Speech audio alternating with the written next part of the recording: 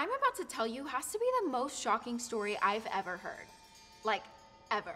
It's about a 12-year-old girl named Jan who was abducted by a family friend that took her to Mexico and forced her to marry him. Jan was made to believe she was half alien and was assigned this crazy mission to save their alien planet. Before she could complete the mission, Jan was brought back to her parents' house and forced by her abductor to stay quiet about the whole thing. 2 years later, he abducted her again. Jan Broberg grew up in Pocatello, Idaho. Her dad, Bob, owned a floral shop and her mom, Mary Ann, stayed home. The Brobergs were the ultimate picture-perfect family. They were all super close, lived in a nice neighborhood, and were actively involved in their church community. They went to church every week, where the mom, Mary Ann, directed the church choir. One Sunday in 1972, Mary Ann was up on stage with the choir when she looked out and noticed a new family in the congregation. After the service, Mary Ann went up to introduce herself. The dad of the family was named Robert Berchtold.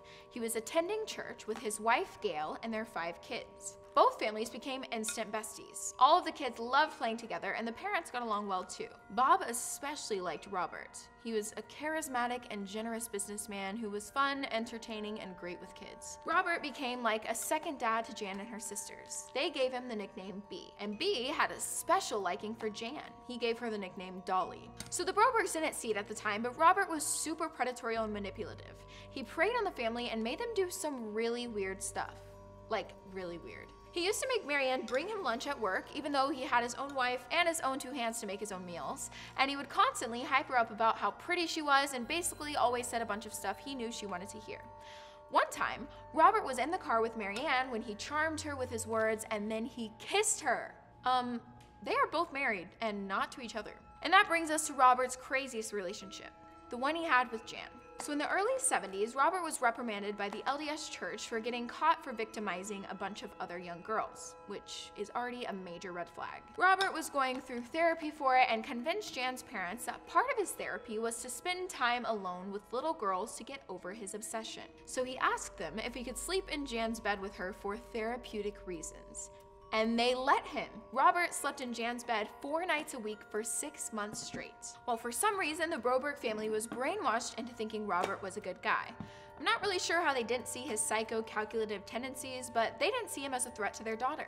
They adored him. So one fall day in 1974, Robert asked Mary Ann if he could take Jan horseback riding. He told Mary Ann that he could drop Jan off at her piano lessons and then pick her up to go horseback riding. But Robert never took Jan horseback riding. Instead, he took her to Mexico to get married. And no, I'm not joking. So as soon as Robert picked up Jan from music class, he gave her an allergy pill to take since they were going to be outside with horses. But it wasn't an allergy pill. It was something much stronger. Robert continued to drive the car, but little did Jan know he was headed for the border.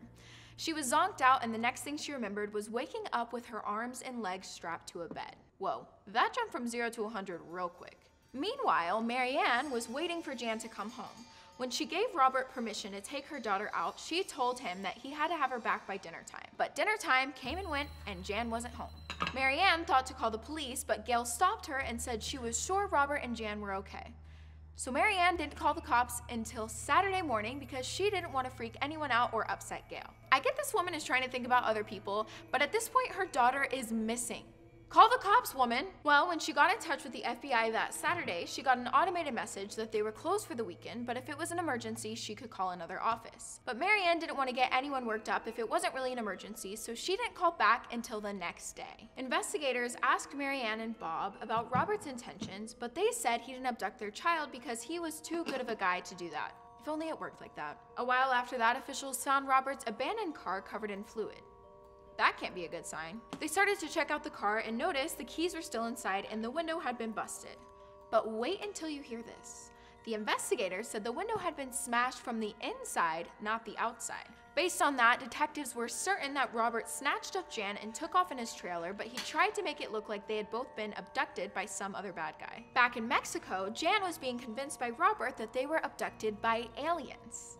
This story just keeps getting crazier and crazier. She was super confused and didn't know where she was or what had happened.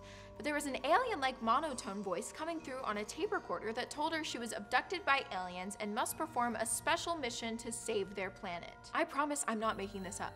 There were 2 aliens on the tapes, Zeta and Zephra. In the recordings, they told Jan that she was part alien. They said Mary Ann was her mom, but Bob wasn't her biological dad because she actually had an alien dad. So this all sounds super crazy on the outside, but Jan was just 12 years old and grew up in a pretty sheltered Mormon household. She thought the alien backstory sounded like the story of baby Jesus because Jesus was born to Mary and Joseph, but Joseph wasn't really his dad, it was God. So Jan high-key believed this whole alien thing. And here's where things get wild. The mission was to have a child with her male companion by the time she turned 16. The aliens then told Jan that if she didn't perform the mission, they would take her sister Susan and make her do it. Then she looked over and saw Robert lying on the couch. At that point, she knew that had to be the male companion the aliens were talking about. Robert was acting all sleepy and groggy, and once he woke up, he told Jan that they had been abducted by a UFO on their way to the horse stable. This man is neurotic. And he literally has 5 kids and a wife back in Idaho who have no idea that he's doing all this. Okay, so over time the aliens kept talking and basically instructed Jan to have relations with Robert. Oh, and I forgot to mention, but in Mexico at the time, you could get married as early as 12, so Robert actually made Jan get married to him. This girl is 12 years old. About a month after Robert initially took Jan, he called his brother and asked for him to talk to Marianne and get written permission from her to let Robert and Jan come back to get married in the US. Thankfully, Marianne didn't fall for Robert's trap this time. She went to the police with Robert's brother to fill them in on the situation. Over time, the cops tapped into Robert's phone calls with his brother and they were able to find out the location of Robert and Jan. The US detectives then contacted the Mexican police, who were able to track down the two and hold them in prison. Jan and Robert were placed in separate cells at first, but Robert gave one of the prison guards his gold ring to bribe him into letting Jan down into his cell. Wow. Robert instructed her to tell the family that he had taken her on a vacation without running it past them. He told Jan that Zeta and Zethra said she was not allowed to talk about 4 things: the aliens, the mission, their physical relationship, or the sleeping pills. If Jan said anything about those 4 topics to her family, Robert said the aliens told him that she would be vaporized, her sister Susan would be taken away, her other sister Karen would go blind, and her father Bob would be removed. She was also told to stay away from any men in her life, even her dad, because it would mess up their mission. Jan was finally reunited with her family and held up the lie Robert told her. On her flight back home from Mexico, Jan wouldn't even sit by her dad because she was trying to obey the whole stay away from dudes rule. When Jan's family asked about her vacation to Mexico, she was super short and didn't go into detail about anything. The only thing she really said was that they went parasailing. I don't know about that. I bet she wasn't even sunburned or anything. So once the newlyweds got back to the US, Robert was arrested for abducting Jan, but was never charged. Robert was released from custody and investigators told the Brobergs to stay away from him. But of course, they couldn't. And Robert was back in Jan's life. When the two were left alone together, which should have never happened, Robert would bring up the mission. He talked about how they still needed to complete it in order to save the alien planet. He was also writing a bunch of love letters to Jan, but at the same time, he was engaging in relations with Marianne, Jan's mother. I literally have no words at this point. Marianne had an affair with Robert that lasted for about 8 months. Once Bob found out, he filed for divorce, which was a huge deal for the religious town of Pocatello. But Bob and Marianne had a heart-to-heart where they came to the conclusion that they loved each other too much to get a divorce. Wow. This is a trip of a story. Robert eventually made it to trial for the abduction of Jan, but due to the little girl's fear of speaking out in her parents' whole affidavit thing, there wasn't really anything against him. Robert ended up taking a plea deal where he admitted guilt in exchange for a 5-year sentence that was later reduced to just 45 days. He then moved to Wyoming and bought a family fun center, which is kind of like a bootleg amusement park. Jan was still in touch with her male companion, and she was also still under the impression that she had to complete this mission. Once she got word about the family fun center, she begged her parents to let her go to Wyoming to work there over the summer. They were not about it, but Jan persisted until Marianne came around and bought her a flight to go there. Bob was Marianne is on some pretty thin ice. She better watch her step. And once Jan got to Wyoming, the mission continued. After her summer in Wyoming, Jan was flown back home, but she would only be there a few weeks until getting abducted again. At this time, she was 14. They called Robert, but he said he didn't know where Jan was. At that point, Bob and Marianne were too embarrassed to be honest about what happened, so they literally told people that Jan was with her grandmother because they didn't want to admit that their daughter had been abducted for a second time. They didn't even call the cops until 2 weeks after she went missing. 2 weeks. A lot can happen in 2 weeks. So around that time, Robert had just begun his month-and-a-half prison sentence. After a short stint in jail, he moved to Salt Lake City, where he lived in his trailer. For the next 3 months, the Brobergs regularly called Robert while detectives were listening in because they all knew Robert had something to do with Jan's disappearance. Little did they know, Jan was in California. Wait, what? So when Robert took Jan the second time, he drove her to California and enrolled her in an all-girls Catholic boarding school under the name Janice Tobler. Robert told the nuns at the school that he was a CIA agent and Jan was his daughter.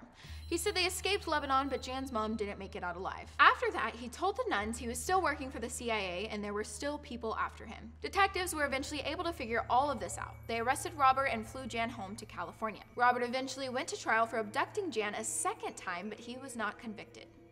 Instead, the judge just sent him to a mental facility in June of 1977, but he was only there for 6 months before getting released. And after Robert was let out, he was still in touch with Jan a bit. By that point, she started to realize the torment Robert put her through, but she still kind of believed the whole mission thing, and her 16th birthday was coming up. Well, when Jan woke up on her birthday, everything was normal. She wasn't pregnant, Karen wasn't blind, her dad wasn't gone, and she hadn't been vaporized. Jan first told her best friend Caroline and her sister Karen. They were so shook about the whole thing and told Jan to go to her parents and fill them in on everything. That day, Jan told Marianne and Bob everything. Robert was still never charged, but the Brobergs were finally able to give Jan the resources she needed to cope with the whole thing. Jan was granted the restraining order against Robert for the rest of her life. But even with the order, Robert didn't stay away from Jan. He didn't want to go to jail, so instead he decided to end it all by popping some pills. To this day, Jan and Marianne continue to advocate for victims of assault. Their main goal is to encourage people to speak up and seek help to prevent something as awful as what happened to them. Well, now that Robert is passed, I hope Jan is able to find more closure knowing he isn't around to taunt her.